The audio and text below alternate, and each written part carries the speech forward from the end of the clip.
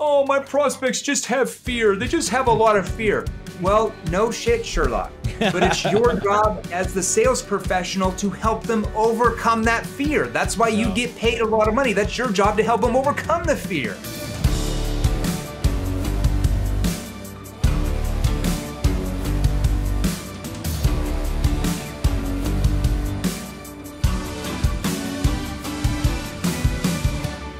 This is the Full Stack Sales Pro. What up, Full Stack crew? I hope you guys are all well and that you are just ready to get your world rocked, honestly, by one of the best in the whole entire sales space to do it. Today, we have an absolute legend on our show. You've probably seen him featured in Forbes, Wall Street Journal, USA Today Network. I mean, hell, the list goes on. He's probably been featured in salsa dancing magazines because he's just a legend at that level. But we have the one and only on the Full Stack podcast here today for you to have a front row seat to Jeremy Miner. Okay, Jeremy, I've said this off camera, but I'll say it again. I am grateful for you. You've been doing amazing things in this community and in this space. And for our listeners to have the opportunity to just learn from you, thank you. Thank you for taking the time out of probably what is a very hectic but successful business schedule. Thank you for giving us all your tips, tricks, and what your secret sauce actually is today. And so thank you. Welcome. Hey, thanks for having me on your show. You know, I had Taylor on my podcast, I think right when the pandemic hit. I'm like, okay, what am I going to do? All my speaking engagements got canceled for the next year. So let's start a podcast. And I had Taylor on there. So I really enjoy your community and what you guys are doing. So it's an honor to be on your show for sure. Awesome. Heck yeah. Well, let's just kind of dive into it. And I want to start here. I would love for you to kind of give your backstory, because we see a lot of people come in and they're just like, they're leaving one industry and then they just find sales. I mean, even including myself, we won't go into that, but I would love to know, like, how did you get started in the lane? Yeah. So here's what I'll do. This might help. So I got into sales, and I can share a little bit of my background because I think my background really relates to what is necessary if a sales professional wants to take their income from wherever they're at to, here, if you guys are watching my hand signal. So I got into sales about 20 years ago, I think my junior year in college. I was a broke, burned out kid. And I got my first job selling home security systems door to door. Okay, if anybody on here has ever done door to door, that was me. I was like a 22-year-old kid. And the company, to make a long story short, the company basically gave us a script, gave us a couple of books to read from the gurus at the time, and basically drove us out in a van, if you can, everybody visualize that, dropped us off in a neighborhood, a not so safe neighborhood, and basically said, hey, go make some sales. We'll pick you up after dark. All right. Oh my God. And I mean, if you've been in door to door, you guys know what I'm talking about. But I really thought selling was going to be easy because that's what everybody told me in the office. So my sales manager is like, hey, you got to go out there and be really excited when they open the door and jump into your pitch and tell them all the great things that it's going to do for them and how much it was going to help for them. But I started noticing from the very first door that I was getting a lot of objections within, like, in the first 10, 15, even 30 seconds. Like, oh, we don't need it. We already have somebody for that. Oh, no, we can't afford that. Oh, the price is too high. Somebody came around last year. I need to talk to my spouse. I need to think it over. Can you call me back a week, a month, a year later? Right? Does anybody ever get those objections? Wait. So you actually had objections? Like that's not just us? I got slapped in the face really, really fast, right? You wow. Think you have a plan until the plan, what does Tyson say, until they just punch you in the nose? I mean, that's basically what happened. And I remember going through all of that rejection for the first, I'd say 7 or 8 weeks and barely making any sales. No straight commission. You don't make a sale, you make $0. So basically my friends who stayed back in college who were working at, like, let's say McDonald's for minimum wage were making more than I was. Okay. So I remember one night into this, like maybe a couple months into it, I remember standing on a curb, and I still remember, like, it's like June weather. It's like dripping, the Midwest, like all hot. I'm like dying, like sweat down my back, my shirt soaked. I remember I probably worked 12 hours a day and I'd made 0 sales.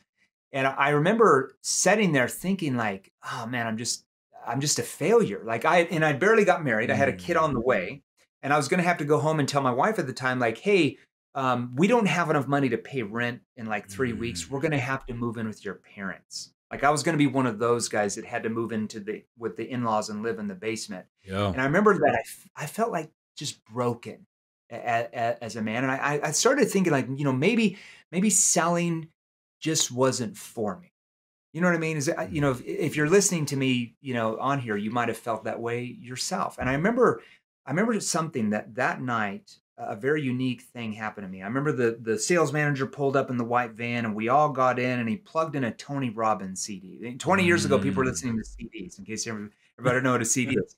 And Tony said something that changed everything for me. He said, and I might be butchering it, but he said most people fail for the simple reason they don't learn the right skills necessary to succeed. They don't learn the right skills. Now, he went on to say that everybody is taught skills, but the people who fail are the ones who are not taught the right ones. And that was like a new concept for me. It was like a light bulb went off. It was like the heavens opened up, and just like shined down at me that maybe what the company was training me and what I was learning from what I call the old sales gurus, maybe they just weren't the right skills, right? Maybe they were just outdated and didn't work very well anymore. So I had to commit to myself that I was going to have to learn the right skills. And that's really what got me started on that journey because I didn't have a choice. And at the same time, I was in college and my major was behavioral science and human psychology. So my professors were teaching me that the most persuasive way to communicate was here, but the gurus were telling me it was here. It was like completely opposite. So I'm like, how do I take the theory from all these writings in behavioral science and psychology, because it's all just theory. And how do I incorporate that into the sales process? And then that, the rest is history from there, as they say. That's kind of my background. Pretty boring stuff, but that's how I got started. I absolutely love it. I mean, I'm married and I have 2 kids, and I have been in those moments where it's like, are we moving in? Like with one of our folks, right? Is this it? Is this like, was this the peak of our greatness and now it's over and right. I'm going to have to, whatever. So when you say that, I'm like, man, if you've never felt that feeling of like, hey, this has got to work one way or another. So I absolutely love it. When you don't have the right skills, like you just don't know what you don't know.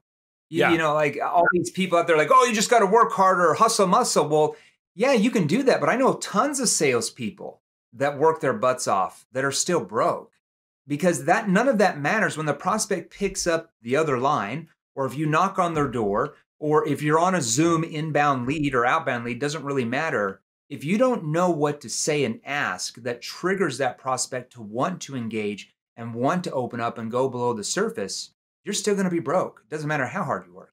Okay, you said something so amazing, and I'm like, I have all these great questions to ask you, but you're giving me so much amazing info. How did you reconcile the professor, the gurus, and then the third leg, which was your actual experience? How did you reconcile that to yield you to success?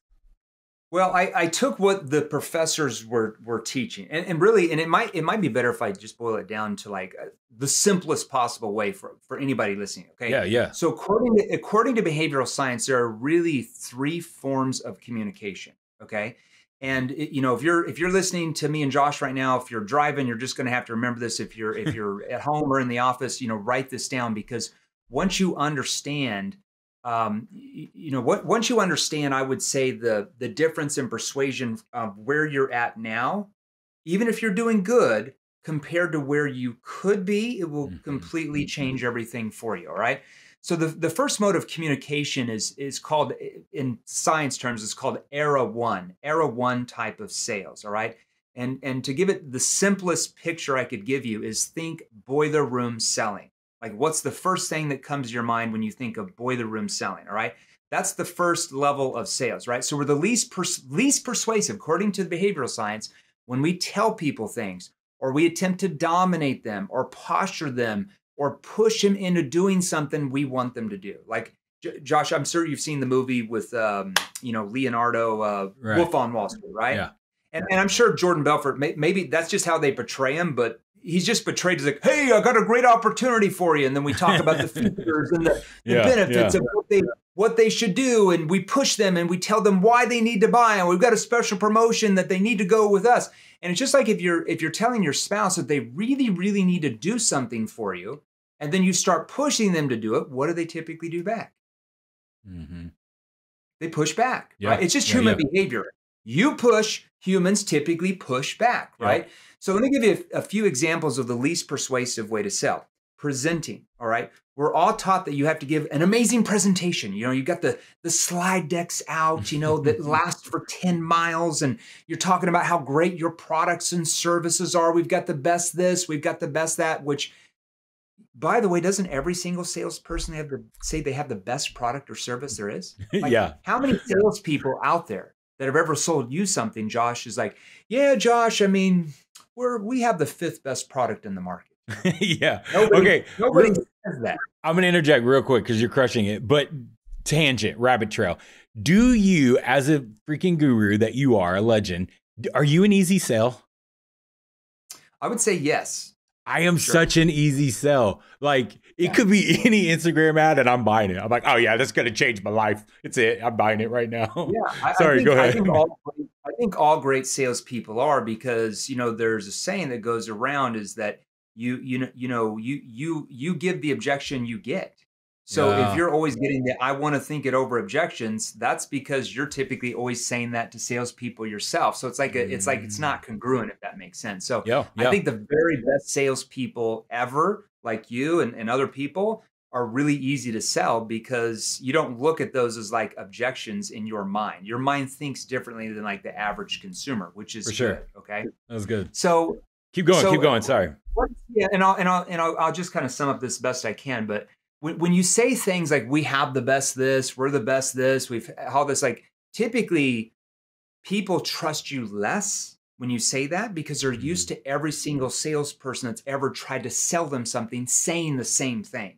So they associate you with all of those negative experiences because that's what everybody tells them, or especially if you talk down about your competitors, all right? Right. According to the data, it's not very persuasive if your presentation is more than 10% of your entire sales process or conversation. And I think a lot of the people that you guys train are more like 1 call closes or 2 call closes, right? Yeah, for the most part. More of a business to consumer. Yeah. So typically that needs to be about 10%. The average salesperson in any industry, it's usually about 50% that they're doing. We have to really hone that down and emotionally connect the dots.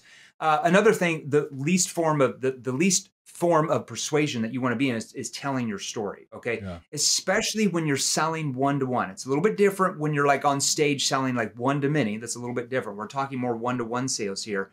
Nobody cares about your story. Whose story do they most care about? Themselves. Their story, right? What about giving a sales pitch? We've all been told we have to give a great pitch, but according to the science, not very persuasive. Like, do you ever watch Shark Tank on like CNBC? Yeah. So watch like the would-be entrepreneurs come out and they're really excited. They're going to come out and pitch the sharks, right? I want you to watch the body language of the sharks. Watch Mr. Wonderful's face. Watch Mark Cuban. Watch Barbara and Kevin and, you know, Dame and John and whoever they rotate in. Watch their faces when the really excited entrepreneurs come out and pitch. They're like, whoa, you know, it makes us cringe, right? Yeah. We have shirts for our clients now that say #ditch the pitch, right? So we got to ditch. I love that. Right? Yeah, exactly, right? What about the big one, assuming the sale? According to the data, very low in the persuasion poll, especially if you're in a more of a complex sell environment that requires multiple calls and touches. Now, I'm not saying you can't assume the sale, but at certain parts of the sale, more towards the end, it just depends on what you're selling, right? That's the first one. Are you okay if I interject on some of these things? Because you can interject at all. This is your show, man. I know, but this is great info, and I want to keep your flow going. How do you differentiate between assuming the sale and temp checking? What do you mean by temp checking? I think that means different things to different people. Okay, great. I've seen in multiple different ways as I study sales and everyone else's thing. It's like sometimes they'll assume the sale as a temp check just to see where a prospect is at and how they're feeling. And so they'll call it a temp check, but they're really just assuming the sale. Well, what I would do instead, because I would want to neutralize that, so I wouldn't want to trigger any sales resistance. So I would ask what are called checking for agreement questions. And I go through something. What are your thoughts on that, Joan? Or are you with me on that?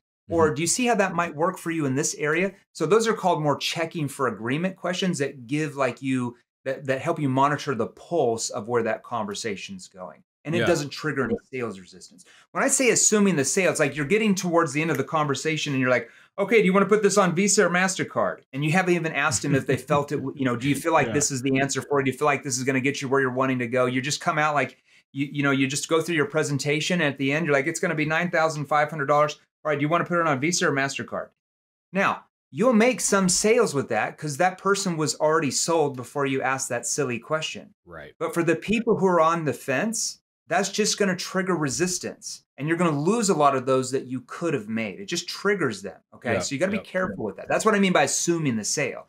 Now, I'm not saying at the end of that, if I say, okay, do you feel like this could be the answer for you? I ask what are called a commitment question. Like, yeah, I do. Oh, okay, but hold on. Why do you feel like it is? Well, I feel like it's because of this, because of that, because of this. I mean, do you feel like this is something you can do to really get you where you're wanting to go? Oh, yeah, I do because of this. And then you can go into payment details and stuff like that. But you've already asked their permission. If you just go right into it without asking permission, it's going to trigger resistance from the people who are still on the fence. Yeah, it's absolutely brilliant what you're saying. I mean, even in my experience with training salespeople, it's like they want to just get there because it's so robotic for them. And they don't realize, I told a sales team the other day, I said, have you forgotten that there's a human on the other end of that phone? Like, have you forgotten that this is not some CRM just data line, but someone has air in their lungs, blood in their body, and they are trying to hope to God you're providing them the solution, which is a problem that they've probably actually been dealing with for years. And I think sometimes people are just like, and it's $9,800. It's like, what are you doing? Yeah, like you have to humanize the sales process. When you humanize the sales process, you're going to see that your prospects go below the surface with you and they're human back. Right. If you're just assuming the sale and going through the numbers and asking like questions like an interrogation, your prospects will only stay surface level with you. And then they'll never go below the surface where the real emotion and pain comes out. That's where the sale's made. And at the end, they're just going to say, well, I need to keep looking around, or I need to think it over, or now's not the right time. And they're going to have some objection that you're not going to be able to overcome because you were just asking logical based questions that never opened up the prospect. You'll be really careful with that. So second mode, I'll go through this real quick. Yeah, I know we got a lot to do here. Second mode of communication, era 2, there's a scientific name for it, but I'm just going to break it down as think consultative selling. So think consultative selling, second mode, okay? So we're more persuasive when we attempt to have a real discussion, all right? Consultative selling really came out in the 80s. There was several books, but one book might stand out called Spin Selling. Yeah. It was written by a professor that never actually sold himself, but very smart guy, Neil Rackham, okay? Where he taught that you needed to ask logical-based questions to find the needs of the client, okay? Which is good. It was revolutionary in the 80s compared to boiler room selling, all right? Right. But what is the potential downfall when you only ask logical-based questions? Well, your prospect's going to give you logical-based answers in return, right? We call those surface-level questions, surface-level answers. And do human beings make decisions based on logic or emotion? Well, my wife does it pure logic, which is why I don't get half the stuff I want. But yes, emotion. It's all emotion. I can promise you that. She's putting on a facade. Yes, so questions you do not want to ask because they trigger sales resistance. They're so overused. So Sally, tell me what's 2 problems that's keeping you awake at night? Never ask that question. It's horrible. It's overused. Everybody knows what you're doing. Okay. Or who besides you would be involved in the decision? All right. We don't want to ask it that way. We want to ask it in a way where it opens them up. Okay. Now, for B2C, which a lot of your people are on here, that's not really going to apply to them because it's really the husband and the wife, or the husband or the wife. It's it's not like a decision-making process selling to companies. But if you're selling to companies, it's more like, can you walk me through your company's decision-making process when it comes to solving problems like this? Or can you walk me through your company's decision-making process? And then like, well, first of all, I'm going to have to talk with Sally over at H&R. And then she's going to have to talk with Jim at IT because he's got to develop the software. And then you're starting to get this whole picture of who needs to be involved and who you have to pull into that decision, all right? So those are questions you just want to avoid. You don't want to say like, what sort of budget do you have set aside? All right? It's just a boring surface level question, all right? Where do you go from that real quick, if you don't mind me asking? Because I love that we're seeing that with some of our B2B type clients or sales pros who are coming in. When you are gathering that data, for you, where does your brain go of like, what your next frame is or what direction you'll take with them. If I ask, like, what can you walk me through your company's decision? Yeah, and they give you, like, let's say there's 3 decision makers actually, logistically involved in that. Mm-hmm. Where do you go from there? Let's say that you're selling some type of software that has to be installed. All right. Okay. You know that the chief technology officer they might not have the ultimate say of yes or no, but are they going to influence the decision makers? Because they're going to be the ones that have to train people on it.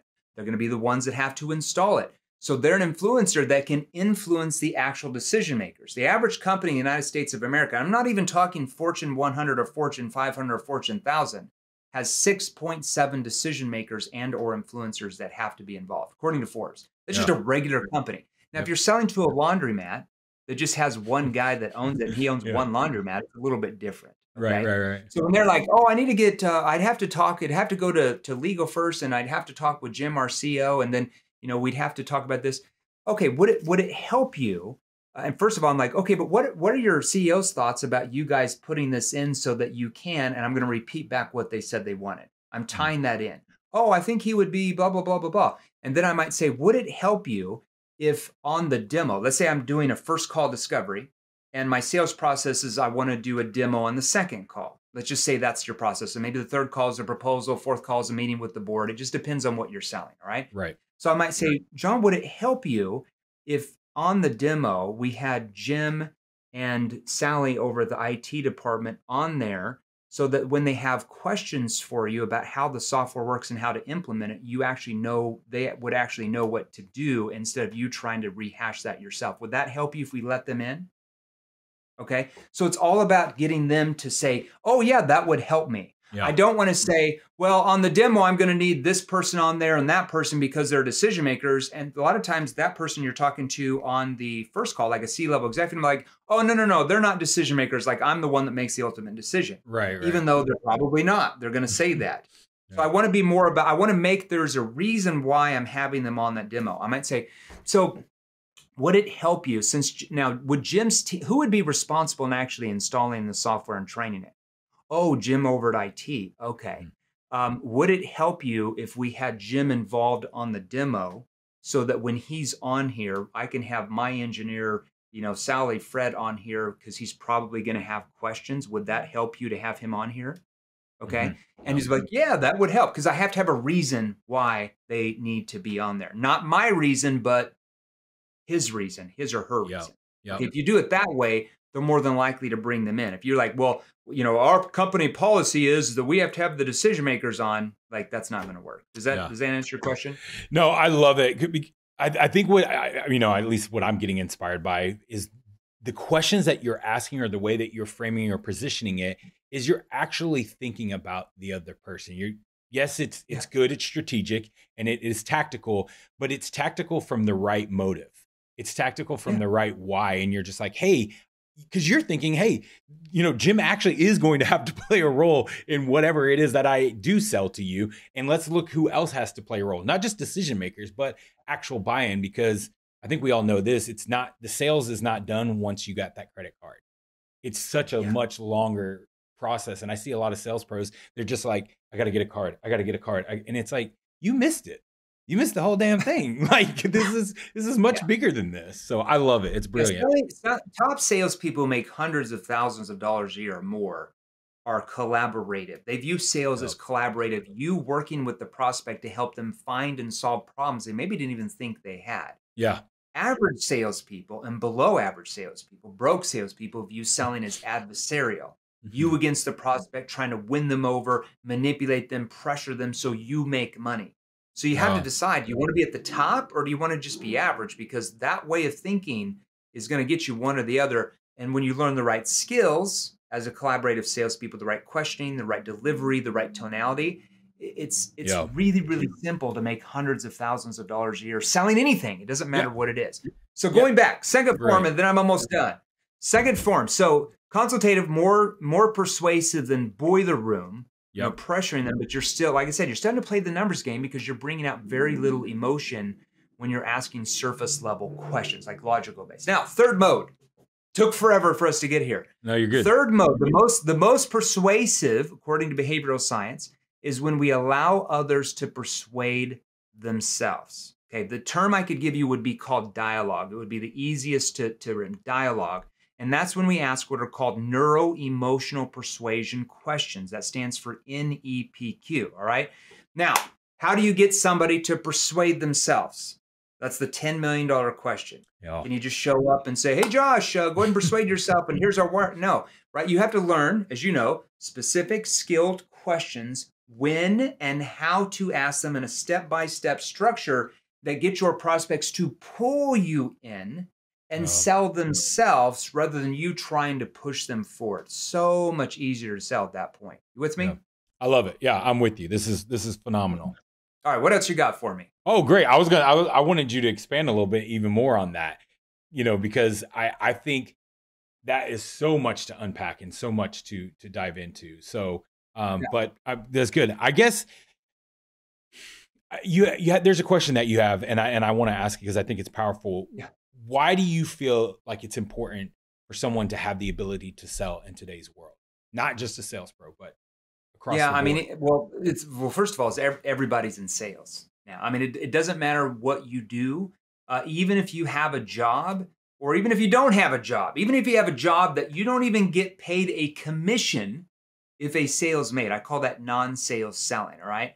So everybody out there in the world, I don't care if you're a stay-at-home parent, if you're a CFO of a company, if you're a general contractor, if you're a teacher, if you're an attorney, you're still out there every day trying to persuade, you're trying to influence, and you're trying to convince others. You're trying to move people, right? So I'll give you a few examples. If you're a business owner, think of the owners of your company. I think Taylor, I'm not sure what the other owner's name is. You would know. If you're a business owner and you're trying to get your employers to catch the vision of where you're wanting to go with the company, well, what are you doing? You're trying to persuade.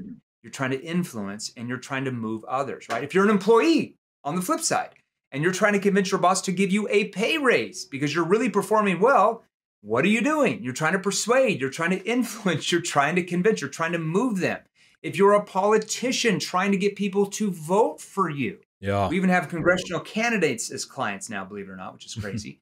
You are trying to convince, persuade, and move others. If you're an attorney trying to convince the judge that your client's innocent, what are you trying to do? Persuade, influence, and move others. So everyone is in sales now. It doesn't matter what you do. We're all trying to influence and persuade every single day. So once you learn the right skills with persuasion, you really can go do anything in your life, make a ton of money, and be able to change industries at the whim of a dime. It doesn't really matter if you go sell, high ticket today and you're like, you know what, I don't want to sell high ticket anymore. I want to sell financial services. And then in a year from now, you're like, I don't like financial services. I want to go sell yachts. And then you're like, I don't like to sell yachts. I want to go sell Boeing airplanes. It doesn't matter what you do. You'll always be at the very top.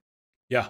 I love it. I mean, I think we even went through, I don't know how long ago now, but we even to the point where we had our HR learn about sales because you want all these people who are horrible at SOPs to start doing your SOPs just to, make things function and smooth and operating. It's like, you got to know how to persuade them and influence them that this way is the best way moving forward. Yeah. And everybody's in sales. Everybody's in sales. I mean, even some of these business owners are just like, well, I'll just hire this team. And I'm like, it doesn't work like that because I'm like, you'll never be able to inspect what you expect. And if you can't do that, you're up a creek. And, and B, then it's like, you're responsible for communicating the solution that you have to whatever X problem is. And if you don't know how to do that, then I'm sorry, you'll never continue. There's no sustainability in it. So I think it's absolutely brilliant, the way that you're talking about it. What is the biggest myth that you see business owners and sales pros believe right now? I think one of the biggest myths we see, so, we even have Fortune, we have a Fortune 100 client. Right. It's a search engine. You guys have ever heard of a search engine that a lot of people search in? That's the one. I can't say their name. Yeah. That's what happens when you sign deals with companies like that. Yeah. But we train 4 of their divisions. All right. And so when companies like that bring you in for audits that are already doing, billions of dollars a year, you'll be shocked on how bad their sales process is. And I think one of the biggest myths I see so many companies doing, whether it's, a Fortune 500 company to an SMB, all the way down to individual salespeople selling anything, is that salespeople are still being taught, which I'm so shocked, that you need to be like when you talk to your prospect, you need to show how excited you are about the product and show them how excited you are about all the things that it can do. And I know when I train companies like that, when I get up on stage, people are like, no, Jeremy, I've always been taught, like I read this book that said that the more excited I am to the prospect, that somehow, I don't know how, but somehow they're just going to be excited back about what I'm selling. And I'm like, where does the evidence show that actually? I want you to think about yourself. When you go to a car dealership, and we train lots of car dealerships, so I'm not throwing anybody under the bus. Yeah. If you go to a car dealership and the salesperson comes out and they're really excited that you're there, and they're like, oh, welcome into the dealership today. We're really excited you're here. We've got some great promotions going on. Yeah. Folks, come over here. Let me show you this car. What do you instantly do? Hey, run. Just run. Yeah. The wall of resistance goes up. All right. We have to get rid of the commission breath. Now, do I mean that you should not be excited about what you sell? No, you should be excited, but you have to keep that internal. Keep it to yourself. Here's one thing we have to understand. Behavioral Science 101. Within the first 7 to 12 seconds of any sales conversation you're in, I don't care if it's an inbound lead or an outbound lead or a cold call, B2B, B2C, it doesn't matter. Your prospects subconsciously, we can't even help it as a human being. We are subconsciously picking up that other person's social cues, their verbal and nonverbal cues based on their tonality. And if we can see them, their body language, what they are saying and or asking, that triggers our brain to react in one of two ways, okay? So if we get on that call and we come across aggressive, if we come across needy, like we need the sale, and everybody knows what I mean, and we come across attached, and we don't know the right questions to ask, it triggers the brain to go into what we call fight or flight mode. Has everybody heard that? No. Most people don't understand that that's triggered by us, the salesperson, not the prospect, right? We're triggering that by what we're saying. And that's where the prospect tries to get rid of you quickly. Or even if it's an inbound lead, they're like, hey, I don't have time for this, Josh. Can you just get to the point? Like, what's your packages? How much is it going to cost? See, that's a triggered response, right? Now, if we come across in our conversations more neutral, like we're unbiased, we're not quite sure we can even help yet, because we don't know anything about them, right? We don't know the situation. We come across more calm, more collective, and especially detached. And we ask the right questions at the right time, it triggers the brain to become curious enough where they feel like they want to engage. They want to open up to us and go below the surface because they feel like we might have something important in it. So we as sales professionals have to learn to become detached from really the expectations of making the sale and instead focus on whether or not we can actually solve their problems. Now, do we know that really any outbound or inbound lead that comes to us has problems? Well, yes, because there's a reason why they responded to the ad. It's like they raised their hand and filled out a form, and they're basically saying, help me. They obviously have a problem, otherwise they wouldn't have filled out the damn form, right? So we know that. But we have to keep that to ourselves. So we have to keep that excitement to ourselves, because the moment the prospect thinks you are just there to sell them is the moment they do what? They emotionally start to shut down. And even the very best of questions, they're only going to stay surface level with you, and they'll never open up to what's really going on. You with me? Yeah. Oh, I'm totally with you. I mean, this is how I'll tell our teams and the different teams that I train, and I'm like, stop selling and start serving people. Like there's no need to sell them on something, because when somebody actually needs something, like right now, I don't know who said this. I heard this not too long ago. It's like, think about when you have a company and your credit card changes because the expiration date changed, and like, are you the first to call them and say, hey, by the way, this changed? Or are they having to beat down your door? When you actually need something and someone can properly show you, hey, I can take you from A to B, because they widen the gap and can help you close it at the same time. It's like, you're actually serving somebody. There's like real human interaction there. Well, you said something that's really key there. You talked about the gap. Okay. So any sales conversation we're in, At the very beginning, we have to find out what their current situation is. All right. Doesn't matter if it's an inbound or outbound lead or cold calling. Doesn't matter. It's all the same. We call that the current state. We also have to help them see and find out what their objectives look like. We call that their objective state. So current state, current situation, we have to help them and you find out what that is, because most prospects don't know in the beginning, okay, until you ask, until you find out. We have to find out where they want to be. What does their future look like once all of these problems are solved? Now, what's the gap between where they are and where they want to be? The gap is only determined by the amount of skilled questions you know how to ask that build that gap in their mind. Okay. Now, you might come into a conversation with an easy laydown sale and the gap's already built by themselves. But if you want to expand that, your questions have to be really good. Most of your prospects come in with a gap like this. They know they have a problem, but they don't really know how bad the problem really is. And maybe they don't understand what the consequences are of not doing anything about solving the problem. Now, once you learn the right questions, once you learn how to open them up, okay, work with human behavior, that gap starts to get really big in their mind. And now there's so much urgency to do something about it by the gap created from your questions that they basically just sell themselves and are ready to go. And all we have to do is basically ask some commitment questions to get them to take the next step to purchase what you're offering. It makes selling really, really easy. We have to build the gap, not by telling them what their problems are, because that, as you know, is going to go in one ear and out the other. You're the salesperson, you're biased. But our questions allow them to tell themselves what their real problems are, why they have the problems, like the root cause, and how the problems are affecting them. Once you learn that type of questioning skill, not only are you able to help them find one problem, but now you're able to help them see that they have 2, 3, or 4 other problems they didn't even really think they had. And when you're able to do that, you know how they start to view you? They view you as the expert or like the trusted authority who's going to get them the results they want, and they will gladly pay you more money to get those results over your competitors, because no other person has ever got them to see that in their mind. Yeah, it's so good, man. It kind of leads me to a question I love to ask people before, because I know we're going to wrap it up here soon, and I could talk to you for days because you're so chock full of just wisdom and knowledge. But this is kind of like one of these questions that I hear, like, sales guys or, guys or gals always asking each other. It's like, well, they weren't closable. They just weren't closable. Do you? What does that even mean? Yeah, but that's my question. Do you believe everyone is closable? Or not, yes or no, if so, why, kind of a thing? Well, I mean, it depends. Like, okay, so when I hear that, what that tells me is that they blame prospects rather than look at their own sales ability, right?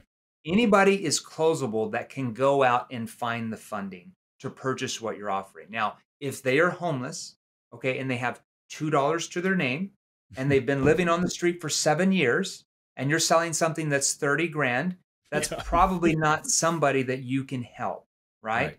But most of your prospects that you get, it's not like the money doesn't exist. It's not like they're spending, let's say your product is 5 grand. I'm just throwing out a random number. It's not like they're spending that money.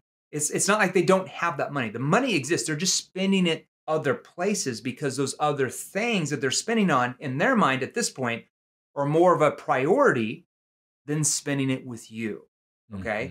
So what we have to get the prospect to view in their mind, that it is far less risky for them to get the funding together, purchase what we're offering so their problems get solved and they get where they want to be, than it is for them to do nothing at all, stay in the status quo, their problems stay the same and nothing ever changes, which is more risky, right?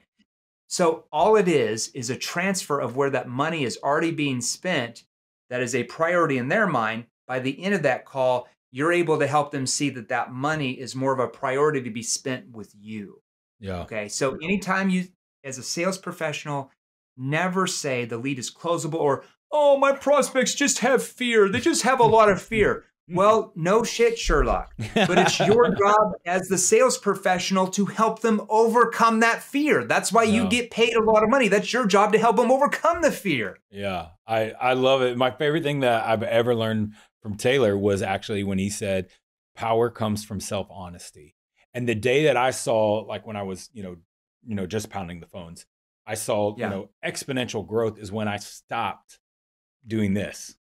and pointing the finger. And I looked back at myself and I was like, and if they didn't close at the end of the call, whatever the case might be, I would start asking myself, what did you miss, Josh? How did you not help them? How did you not serve them? Where, you know, some questions, you know, what tie down did I miss and things of that from tactical. But I made sure it was about me, because the second that I started putting in there, now it's like, well, and then it could also be this prospect and this prospect and this prospect. And it's like, now we're never actually dealing with the freaking real root issue. And I'm only trying to address symptoms instead of the root problem.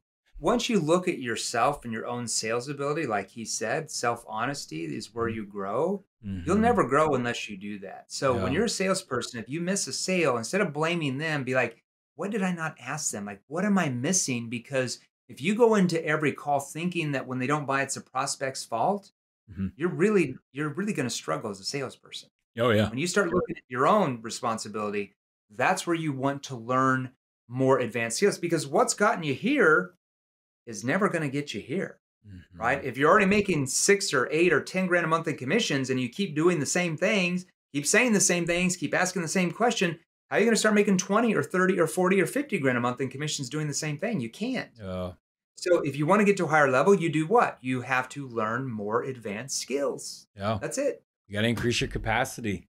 It's either that or decrease your goals. And well, no one successful has ever decreased their goals. So it's like, you got to increase your capacity. Jeremy, again, I don't know how to thank you a million times over. I'm just so grateful for the wisdom. You literally, I mean, guys, if you didn't learn something from here, I would highly suggest you change professions. And, you know, I hear Starbucks is hiring, because this was pure gold nuggets that will allow you to really transform your current situation, whoever you're selling for in any situation. So absolutely epic. And I thank you. Yeah. And it's just asking, you know, like we were talking about, you know, change and getting them to view that it's far more risky to do nothing at all. So, you know, one good type of questions that everybody has to learn are what we call consequence questions. Okay. Where you're basically asking them, you're asking them a consequence question that causes them to see the consequences of what happens if they don't do anything about solving the problem. So let's trying to give you an example. I was working on this script right before I got on here with a company that sells like leads to companies that sell, right? To sell anything. They sell higher quality leads, right? A higher avatar. So a consequence question might be something like this. Okay, but what happens if you guys don't do anything about this and you keep getting these lower quality leads, like you mentioned, and your sales keep stagnating another 3, 6, even 12 months around? Like, what happens then? See, that's a consequence question, all right? That gets them to think like, oh shit, what happens if nothing happens, basically? So it helps build urgency for them to do something now, not push it down the road. Well, okay, but why look like a business owner? Okay, but why look at doing something like this now? Why not just push it down the road like unsuccessful business owners would? It's hard for them to come back and say, because they don't want to be in that category of unsuccessful business owners. But why look at changing this now? Like, why not push it down the road like unsuccessful business owners would? Well, the reason why we have to do it now is because of, and see, now they're pulling you in and telling you, and more importantly themselves, why they have to do it now. Got it? Yeah. Oh, I love it. I absolutely love it. Jeremy, where would you love, like, you know, someone's listening to us, because obviously we have very large platform and all these people are going to be listening. If someone, what's your favorite place to send people to engage with you right now? Yeah. If they want some resources where they can sell more, the best place to go is our private Facebook group. We got about 18,000 or so people in there. We started about a year ago. It's called, you just go to www.salesrevolution.pro. So just go to salesrevolution.pro. And right when you join, check your Facebook messages. Somebody in my team will message you over a free training called the NEPQ 101 mini course. Has a bunch of different questions for different sales situations you guys can use. That alone will probably help you sell more than what you are now. And we typically go live in that Facebook group, I'd say at least 3 times a week with different Q&As, different trainings. In fact, today I'm doing an advanced training on like advanced probing questions for 30 minutes. So we go live in their Facebook training, just different trainings on selling skills for different situations. And they're welcome to join that if they want to learn how to sell more. On the ones where this will be video, we'll also put that in the comments as well, like YouTube and stuff like that. So that way you guys can, you know, even have a quick access link to it. So if this has in any way helped you revolutionize the way that you're thinking about what you're currently doing in sales, or in any way, would you guys share it? That is the most powerful thing that you can do, is to help someone else in the same thing that you just got helped with. Okay. So if you like it, obviously all the likes, comments, all the bells and all that crap, we're grateful for it. We love it. You know, we couldn't be happier that we're able to serve y'all and help y'all. But again, make sure that you share it like this. Jeremy, you're an absolute legend. We'll make sure we push people towards you, and we're just super grateful for you today. Thank you so much. Hey, you're too nice, man. I appreciate it. My kids always say I'm boring, so thanks for the compliment. Nah, you're a legend. You're a legend. You're a legend. So, all right, till next time, guys, we're out.